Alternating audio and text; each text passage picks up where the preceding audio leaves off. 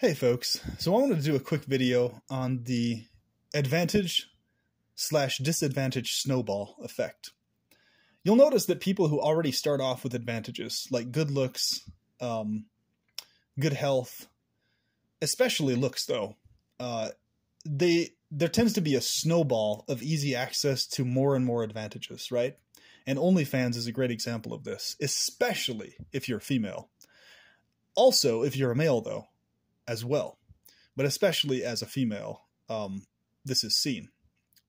But even as a really good-looking male or someone who would be considered advantaged in the looks department, it's so fucking easy for me to get stuff accomplished and make stuff happen and have people take seriously what I'm saying and wanting to do and everything else. A huge amount of that is based on looks. People being attracted to the way you look is a massive effect of that, is a massive contributor to that happening. And I've seen it firsthand. And I look at the situation, I see people who start off disadvantaged, right? If you start off in a situation with looks or challenged in the looks department in terms of not being attractive to a large number of people, right? You're always going to be attractive to somebody, but maybe not necessarily the person you're actually attracted to, right?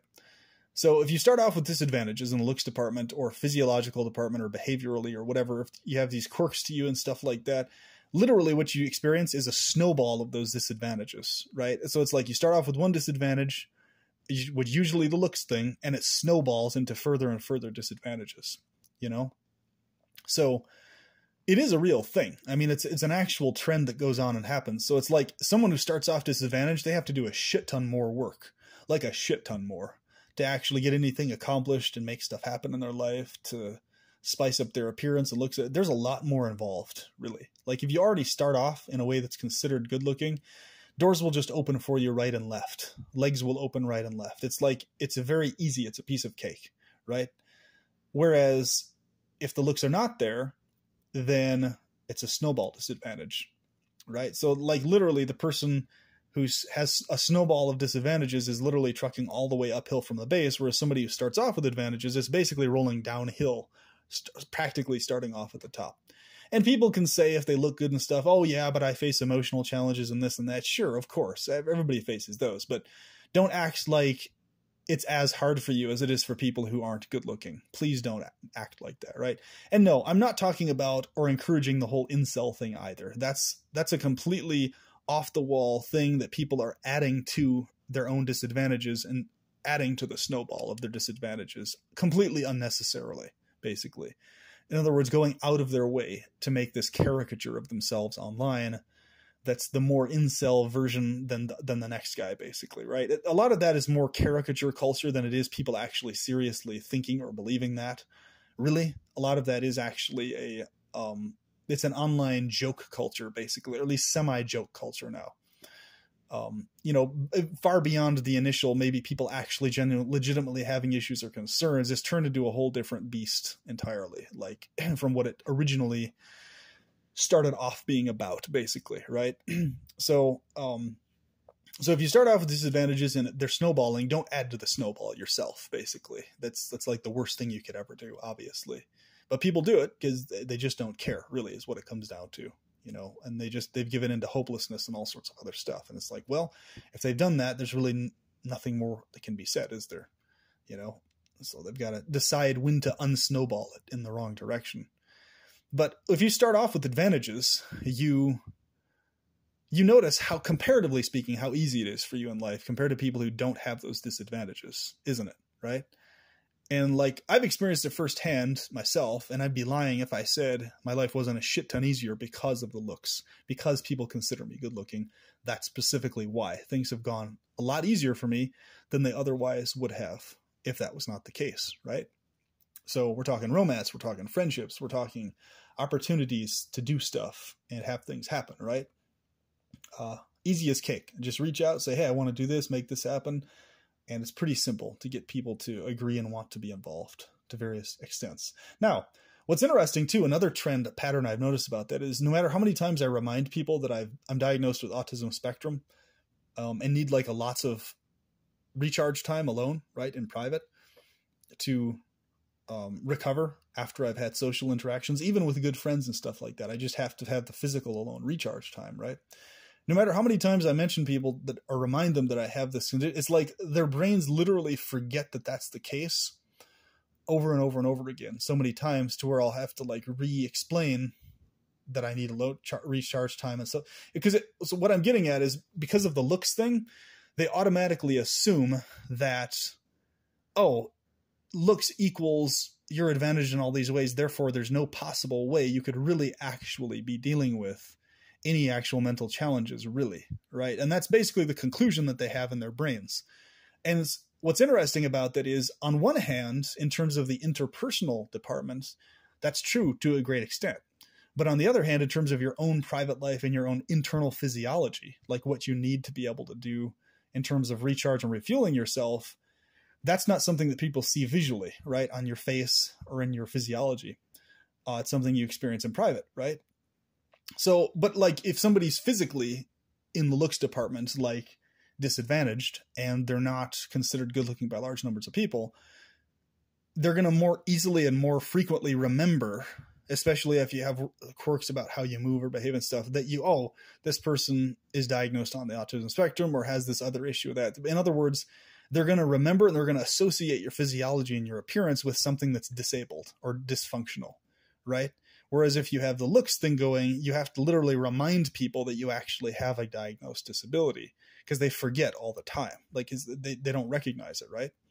Because number one, you can mask it. And number two, it's like the looks themselves just overrule people's awareness of it. It's like good looks equals everything's perfect or things are close to perfect, basically, or ideal.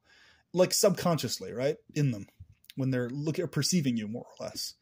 So it's like, it's very fascinating. You know, it's like, it's amazing how many times I've experienced that where I've known people for many years and it's like, they'll like forget over and over that I was ever diagnosed with a disability and stuff, which to me is fine. I mean, it's not like I don't identify myself as that or base my existence on it. But the fact is, it's interesting when I mention like I need the extra recharge time, alone time and stuff. And then people, it's like their brains have forgotten why I actually need that. It's almost like, oh, why do you need it again? Let's say, and it is, you know what I'm saying? It's just really interesting that I've that pattern has been noticed in my life, basically. So now what the other part to this is exactly to express this point though. Like if you have advantages in the looks department, you can pass off that you're completely functional, top down, right, left, and center in every aspect of your life and social interactions and face-to-face dynamics and stuff, just by showing up and appearing and interacting. People will like assume that you're hunky-dory and things are going smooth and everything's just fine for you, right? They'll assume that because of the looks thing.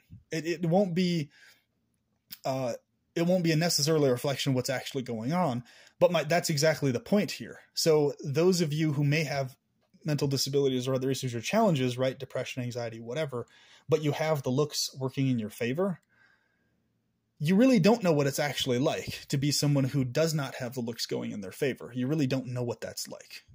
You really don't. So please don't act like it's the same exact type of situation when it really isn't, you know. Not to downplay your challenges or issues, but that's definitely not an issue you have if you have the looks going for you. So, so basically the point with this is we as people who are considered good looking cannot use any kind of excuse or claim as to, oh, we have it as hard as people who are challenged. No, we don't. We don't have it as hard as them. We just don't. So please don't act like we do, you know, as a favor, if nothing else, of acknowledgement to the people who are suffering far more than we are. Right. So it's like at any point that you desire to just go about life as if you don't have issues or challenges internally, you can effectively pull that off with somebody who's considered good looking, right? You can't really effectively pull that off if you're someone who's not considered good looking though, because you've got to, number one, deal with your own in-house internal issues. And on top of that, you've got to do all this extra stuff to assist the way other people see you positively in an optimistic light, right? in terms of how you talk, how you show up, how you interact, how you do this, that, and the other. You know what I'm saying? So when it comes to this, it's just, please understand that this challenge is very real for huge numbers of people. And if you're somebody who starts off advantaged, please do not ever talk down to someone or try to compare your situation with someone's situation who doesn't have the looks going for them, right? Or at least who doesn't consider that they have the looks going for them or whatever, right? I mean, it's pretty obvious to tell if somebody has looks that large numbers of people will find attractive.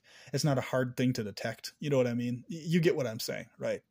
And this applies to males and females. Males have this a lot harder because females, there's a much wider range of men finding women attractive than females finding men attractive in terms of numbers, right? So it's like, you only have to be even like marginally decent looking as a female to be attractive to huge numbers of men. Whereas if you're a dude, you have to notably be good looking to be attractive to large numbers of females, right? Via looks alone, minus other factors, right? So, and those other factors are easier for you to acquire and practice and do because the looks will like fill in your gaps, right? So if you like mess over, make mistakes, the looks will like fill in any loose gaps you have. Whereas if you don't have the looks going for you, then you're pretty much screwed. And if you make a mistake, you're fucked. And people will hound you on those little mistakes, right? And just keep beating you down more and more, right? As the Korn song goes. So, yes, I am a big fan of the band Korn. And I recently went to one of their concerts, actually. But, you know, I just hope this this awareness remains within the consciousness of people who already have advantages. So if you're somebody watching my channel and you've got things going for you in the looks department, please never under any circumstances compare your situation or your challenges or the difficulties you're facing to a person who does not have the looks going for them. You know, because it's really not even the same ballpark. It just isn't. It's not the same thing. You know, you may have all sorts of mental issues, sure, stuff like that, traumas from the past, whatever that may be. But even then, you're still more advantaged in so many ways just by having the looks by themselves. You really are, you know. And really, from what I've observed in life, this is not me over-exaggerating this. And people who are very observant also would agree. This is not an over-exaggeration of this fact at all. This is very easily observable. People who have the looks, they get away with all sorts of shit. You know, the people who do not have the looks do not get away with, right? And Bleak Past did a really good video on this not too long ago, and others have done videos on a similar topic as well. So, no, I have nothing to do with the incel anything. This is not somebody complaining or pouting. I'm saying that I'm aware of the advantages that I've been blessed with, and I don't take those for granted. And I make sure to never compare my situation to the situation of someone who's suffering or in far more severe agony than I could ever imagine, right? So keep this in mind, and going forward, just really do appreciate what there is to be grateful for that you have advantage-wise, and do your best to help and assist those who are considered disadvantaged by, number one, genuinely seeing the best in them, genuinely appreciating their value, and genuinely liking them in a real sense, right? And not basing so much on the appearance of an individual, subconsciously or otherwise, you know? And yeah, that's all for today. I will talk to you soon. Have a good one.